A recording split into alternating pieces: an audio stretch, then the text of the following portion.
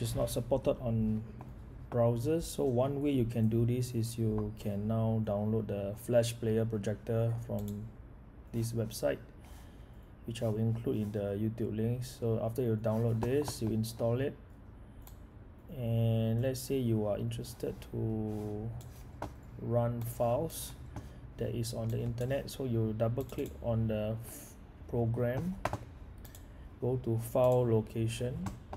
So instead of using the URL here, you have to look at the more tools, developer tools, and look at the file location, which in this case is this value here.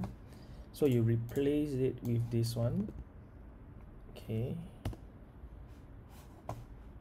and you, instead of downloading it, you copy this link, you put it inside here as your open URL. Why did it not work?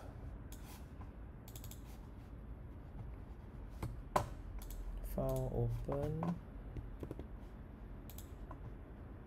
So it doesn't work because you need to change this to the correct flash file location. So after that, you can see that it runs on your local hard disk, on your local program. Then you can see what does the flash do.